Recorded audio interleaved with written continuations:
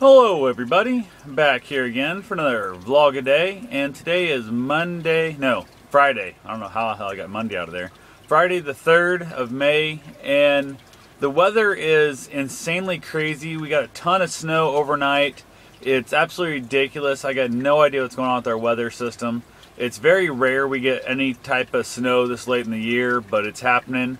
I'm going to get out and check on the robin's nest I have out back there. I'm hoping it's doing all right still. I don't know. It's hard telling. I'm more concerned every year they get killed by stray cats in the neighborhood, which I can't catch in the trap, or other birds come in and kill their babies and throw their eggs out and that kind of deal. So that right there kind of sucks. I'm kind of not wanting to go check because I'm really hoping that the bird nest holds out, but at the same time, that's nature and that's how it goes, I guess. So pretty much just trying to stay warm in that. I was hoping to get outside and do a little running. I've got my new GPS watch that I'm not able to even try out yet because I don't have a foot pod for it. They're like 45 bucks, I think, and it'll let me use it on the treadmill. Otherwise, I'd be actually outside running, and with it being cold and wet and snowy and that, I'm not going to go out and risk it. So we'll see what happens, I guess. Hopefully it's gonna, they're calling for rain the next like 10 days with a possibility of next Monday being a little bit less, like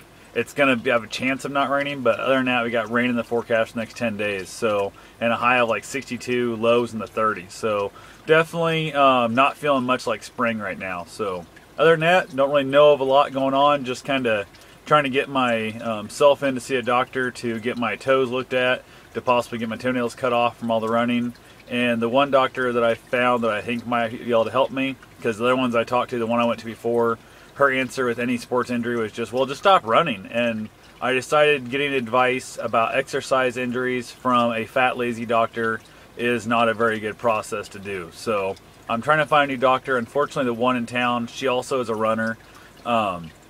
She's busy enough that she's got such demand that she's actually kind of interviewing. They're overlooking their records, that kind of stuff, if they want to take you on as a patient or not. So it's kind of a weird feeling. I feel like I want to go in and drop off like some cookies or that kind of stuff and tell them, hey, I pay cash for my copays and I'm always on time and I'm, never going to call you up 5 minutes for my appointment and say, oh, I'm running 20 minutes late, I'll be there in a little bit, that kind of thing. So definitely it's kind of odd to have to try and recruit yourself to get a doctor, but if she's good and that's what I got to do, I'm willing to do whatever I got to do. So I've only been to the doctor a couple times, ankle injury and that, when I was kind of going crazy when my wife told me she was leaving, the whole stress and that. Other than that, I've only been to see the doctor back when I had my motorcycle wreck, and that's like in 10 years I've seen, minus the motorcycle wreck and those 2 appointments, that's the only doctor I've seen. So anyway, just trying to get in and find somebody that'll help me. So I'll talk to you guys tomorrow. Have yourself a safe and wonderful day. Thanks for watching.